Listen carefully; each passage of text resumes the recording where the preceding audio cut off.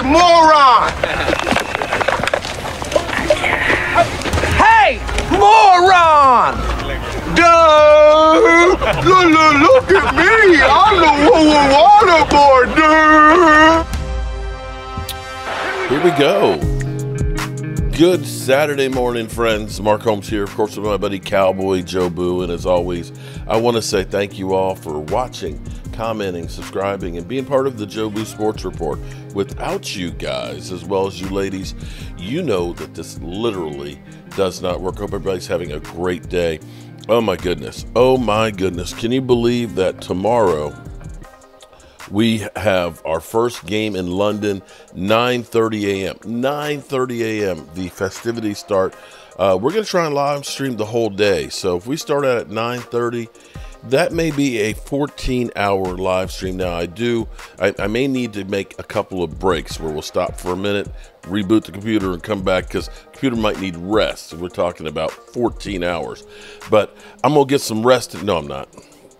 I'm lying to you. I'm lying to you if I'm saying that I'm going to get some rest. No, we're going to go ahead and get ready for tomorrow because tomorrow is game day. So for the Dallas Cowboys, interesting take yesterday by Jerry Jones. Jerry Jones, who yesterday was on 105 The Fan, and he was talking about, was asked about a soft rebuild. And a lot of people have gone up in arms. Oh my God, we're doing a soft rebuild. Well, yeah, but I would say that don't we do a soft rebuild every year? Because when you let go starters and you bring in new guys, when you change the guard, nobody really needed to say we were doing a soft rebuild. You didn't bring back B.A.M. You ended up starting a rookie center who was a guard. You end up taking Tyron Smith. Mind you, Tyron Smith is kind of struggling tomorrow, and we can watch some more tomorrow. He's already given up 3 sacks this year, and Aaron Rodgers, mind you, also looks like he's spent as well. But be that as it may, you've got a rookie left tackle who, you know, there's a lot of people that are kind of jumping off of the Tyler Guyton train and everything else. There's some penalties. We know what works against them right now is when guys go hard on the inside. Pause. When they crash hard inside, that's the ones that he has problems with. He's pretty good at keeping them from going on the outside, but that's where he ends up getting, you know, kind of behind, and that's where the holding penalties come. Those are things that can be cleaned up. I want you to understand that we're talking about guys that have only played 4 games in the NFL career. 4 games.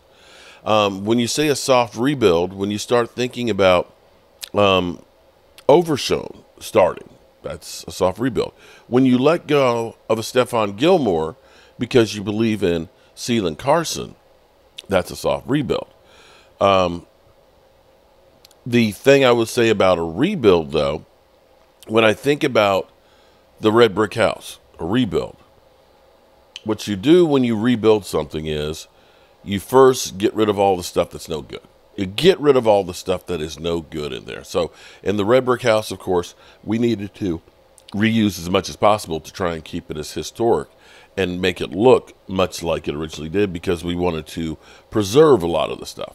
But if we're talking about a house that's only 10 or 15 years old and it's been just you know, laid waste, we're doing a rebuild.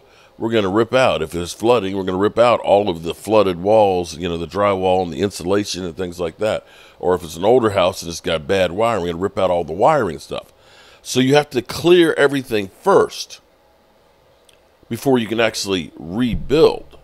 So when you say a soft rebuild, to me, in my mind, that's more of we're going to change a few things as opposed to a complete rebuild. We had to do kind of a complete rebuild with this house, okay? We couldn't just paint over on the plaster. We had to replaster the walls, okay? We had to stand the floors down and fill them in places. We had to rip out the wiring, the knob and tube. Well, actually, we left a lot of the knob and tube wiring for aesthetics. But we had to run all new wiring, all new plumbing. That's a complete rebuild. And that's what people had basically talked about the Cowboys doing next year. Soft rebuild is really more like reloading. That's what it is. You reload some of the talent. So the Cowboys have reset the clock on the offensive line. There's going to be growing pains. The Cowboys have reset the defense with younger players for the most part, with the exception of Eric Kendricks. So I don't know that this is the worst thing to get bent out of shape, because the thing that you look at, though, when you say rebuild is bringing in some new pieces. And that's where you look at it and say, maybe you get some young stud receivers. I can understand not going through and maybe Devontae Adams and looking and saying, that's a big piece of money. That's kind of an old piece that you're putting in here. Technically, what you really want to do is, like the Cowboys did in the 90s, they got a group of young guys together, and they were able to let that group of young guys grow and develop together. So when they were hitting their prime, they were all hitting their prime about the same time. And that's ultimately what you want to do. Now, you do need to have a mix of some veterans and things in there that can help teach the young guys and stuff. But for the most part, you look at the Cowboys, they just about started all over. From Michael Irvin to Emmitt Smith and all that, from like 88 and on is where those guys were all drafted. By the time you got to the early 90s, those guys had learned the system, been in there long enough that they're now studs, and they're in the prime of their careers, and that's why they were great. So I don't know that this is the worst thing that Jerry Jones could say, that it's a soft rebuild. I'm just waiting for some of the building, because when I look at our running game right now, that's still a work in progress. We have rushed for less than 80 yards in each of the last 3 games. And that is a travesty for a Dallas Cowboy team. I want you to understand something. As great as Troy Aikman was, when Emmitt Smith rushed for 100 yards, they were like butter. I don't have the numbers, but I think they won like 90% of their games. When Emmitt Smith did not run for 100 yards, then it was more like 500. The difference of having a running game for everything that it does, because it's a cause and effect. If you're able to run the football, you force the defense to put more men in the box. You might have 8 men in the box to stop the run. When you are worried about stopping the run, play action becomes much more useful, because they're so worried about stopping the run that fake dive gives you another little split second for that receiver to make a move, and so on. So we need to get this thing going. Now, Zeke Elliott quoted as saying, I think staying on schedule, not getting behind the chains, Elliott said, we can't shoot ourselves in the foot with penalties, and obviously just stay in the game, can't get down. Okay. And I'm going to say that he does have a point there, because watching the last game against the Giants, okay, I know people are going to say the Giants suck and they can't do anything, this, that, and the other. Mind you, Washington did not get into the end zone against them. As much as everybody is now on the Washington bandwagon, Washington had to settle for 7 field goals against that team. And, to finally win that game. They won 21-18, the battle of the field goals. So I'm going to say that there were some good runs in there. You saw Zeke run for 6, 7, 8 yards a couple times, but they were called back by penalties. Addressing the penalties, and it's like another cause and effect. If you get a holding call and now it's 1st and 20, you ain't running the ball too much more after that. You've got to pass. If you're able to pick up 3, 4, 5 yards on 1st down, you're going to start running more, and you're going to get into more of a rhythm. And I'm not sure that the whole running back by committee with this group is allowing anybody to get into a groove, because we're just not getting enough runs. That may be the case. I don't know. We'll have to wait and see. I do want to say, oh my God, JMU. JMU plays today against Louisiana Monroe. I've never heard of Louisiana Monroe, but they're playing them today, and they're a 15-point favorite. Shout out to JMU, and hopefully they'll get a great big win again, and we'll see where it goes there. But for our Cowboys, we are battered, bruised, beat up, and in need of a bye week badly. And we're going to Pittsburgh, which is always a tough place to play. The last time the Cowboys played there in 2016,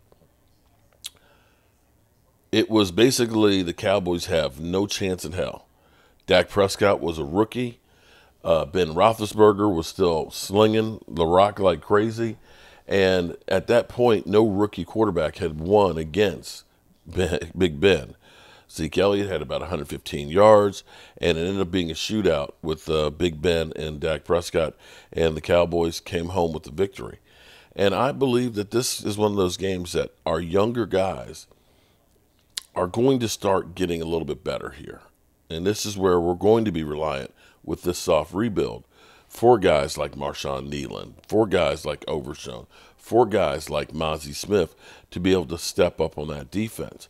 And I believe this is, and I'm probably crazy, knowing that Pittsburgh is more of a running team and that their offensive line is beat up as well, that this might be the thing that changes that actually helps the Cowboys. Because sometimes you don't change things until you're forced to. Micah Parsons is an incredible player. He's an incredible pass rusher. But as a run stopper, if you're running right at him, it's not that great. But you play differently because you have a Micah Parsons. Now, what's going to happen is the Cowboys are going to play a little differently now because Micah Parsons is out. And this is where we're not going to be relying on one guy. We need all of these guys to step up. And this may end up making us a better team in the long run. We'll have to wait and see on that one. So let's get ESPN's take on the Cowboys here versus the Steelers. Big play. All right, I want to look at this game from a lot of different directions. First off, let's hear Dak talking about all the injuries and everything else, what he feels he needs to do against one of the best defenses in the league. I mean, I don't break the huddle and say I've got to go be Superman here, but I've been able to, break some tackles. I've been able to do some things that have helped people out. As I said, use my feet more, make the throws. I can tell you my best is damn sure I'm on the brink of it, and I feel like I'm stepping into that. It's damn sure coming.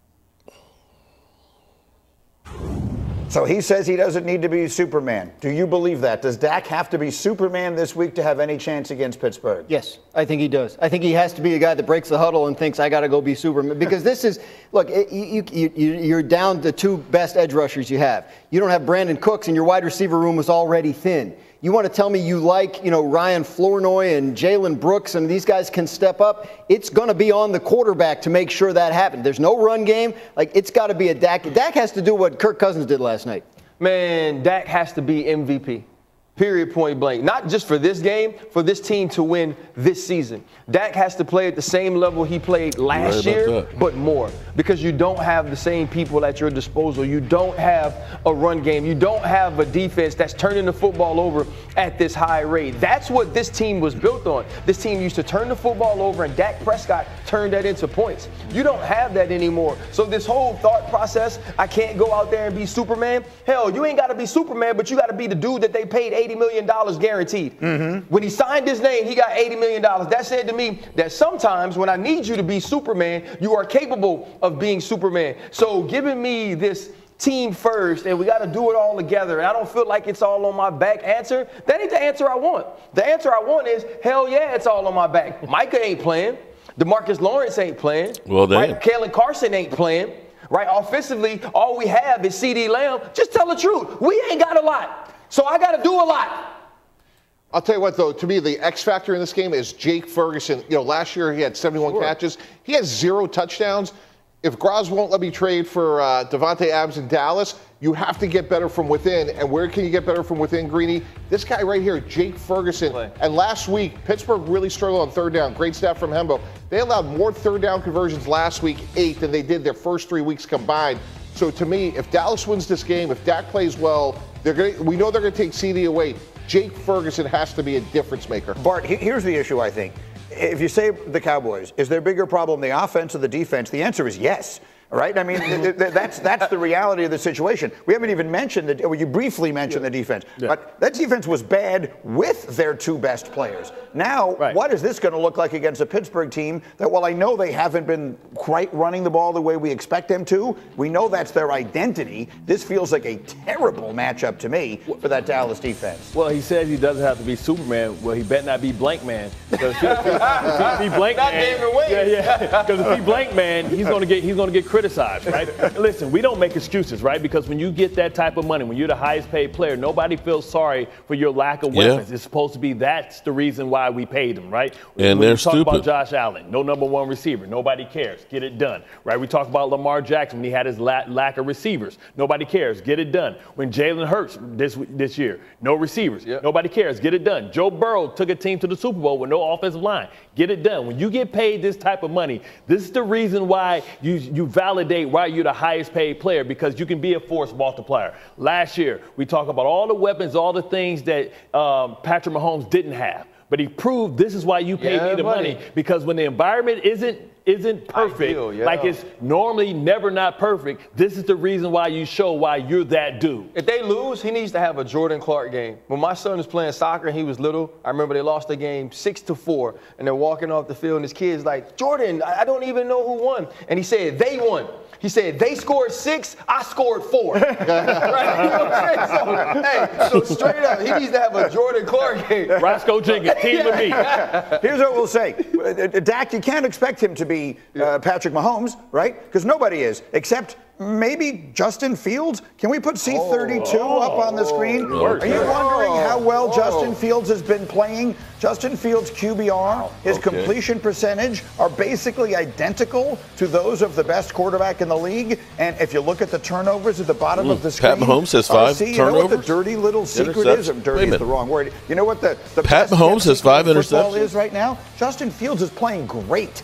I'm trying to not make it a secret. Right. Greeny, I'm trying to let the world know that Justin Fields is playing good football. And even in looking at those stats, I want people to think about this. It's not that Justin Fields has this litany of weapons to throw the football to or to use or that are at his disposal. This team is 3-1, not in spite of Justin Fields, but because of Justin Fields. Because Justin Fields has protected the football. Because Justin Fields, when given opportunities, has pushed the football down the field accurately, used his legs. And if not for an errant snap last week, they have an opportunity to beat the Indianapolis Colts when the defense wasn't at its best. And so, to me, it's like this is the week, right? If there was any week for the Steelers offense to be dominant, right? To show the world that it's not just the defense, it's not just TJ Watt, it's not just Mike Tomlin and his leadership. It is this week against a Dallas Cowboys team that is ready for the taking. You know, one thing I would just add to it, we talked about it all off season. I know you were really high on him as well, but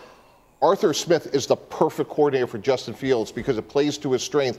He's just not running it, like you said, indiscriminately. He's running it in a purposeful way, and that sets up these deep play-action shots, and it really suits his strengths really well. And to me, like you said, when Dallas loses 47% of their pressure players Sunday night, this is a great matchup for them. If I'm Pittsburgh, I'm starting to think about an extension because remember, they got him. He's only on a one-year deal. 4 games. Why are you making that face, Bart? Listen. I know I'm Buck Nasty, the resident hater, right? But listen, let's keep long it in, as you know. Listen, let's keep it in context, right? They've played the JV so far. Like, I'm not paying Justin Fields long term. Not when that guy Sam Darnold is out there and he's going to be a free agent next year. When I have an opportunity to get somebody for this offensive fit, you think? Bartholomew. Sam Darnold, because Justin Fields 4 games with only George Pickens. Justin Fields is less to you, says you can't sign him. But Sam Darnold is the guy you should go after, who we've seen play in other places and not be good in 3 other stops. But because he's had 4 games in a place that we watched Josh Dobbs play good in for a couple of weeks. Right. With Justin Jefferson on the team. I am so disgusted with you. Mr. Clark. And the best offensive coach in the league. Mr. Clark. I'm going to go ahead and end this right here. Now, I will give you that Justin Fields is, doing okay right now. And as this is how they kind of skew the numbers. I want you to understand that the Steelers scored 18 points week 1 against Atlanta, okay? And he threw for 156 yards. They got a win against Denver, 13-6. They scored 13 points. He had 117 yards. And they scored 20 points against the Chargers, where he threw 245 yards. They lost to Indianapolis and ended up being 312 yards. although you might say some of that might have been garbage time, okay? Granted, again, he's got 3 TD passes, 3 TDs, and 1 interception, okay? And they put up there that Pat Mahomes does have 5 interceptions, which is a lot. But be that as it may, understand that Pat Mahomes has played Baltimore, Cincinnati, Atlanta, and the Chargers, and scores a lot more points and does have 6 TD passes. I'm just saying that, I'm not trying to belittle what Justin Fields has done, but at the moment, you got to look at the competition that they're doing, and let's put it all in context. When you're throwing a yard more per average per pass, like Pat Mahomes is, you're going to have more turnovers. And when you're not a ball control offense, when you are more reliant on the pass, you're going to have more turnovers. Just saying. But we'll see. We'll find out tomorrow. He's got a chance to go against the Cowboys team defense that is definitely depleted. And we'll see. We'll see where it goes. As always, I appreciate you guys. And I'll see y'all at 5 o'clock for our members call-in show. Peace out.